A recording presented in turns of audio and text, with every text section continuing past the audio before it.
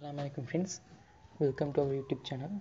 In this video we are going to discuss about the replace surface option in surface modeling.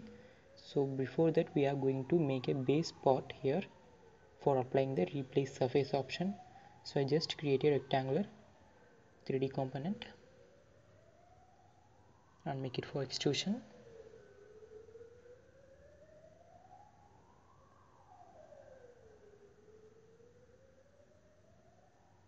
And give the required amount of thickness for extrusion.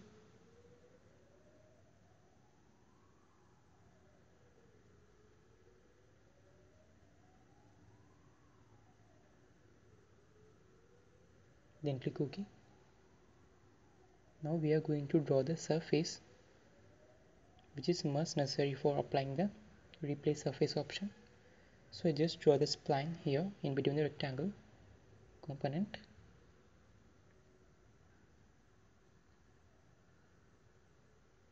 Then go to the features.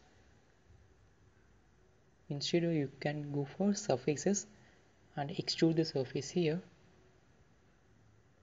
Make it for mid-plane extrusion.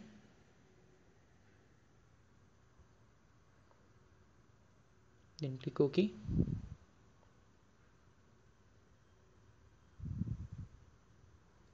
Apply the different color for the surfaces.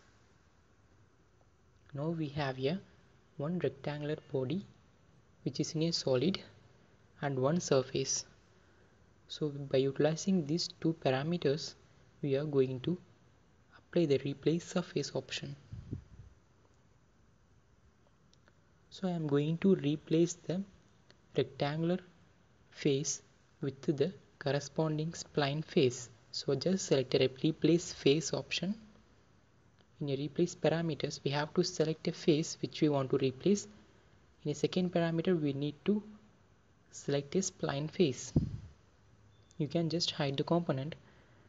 Now the solid component face is replaced by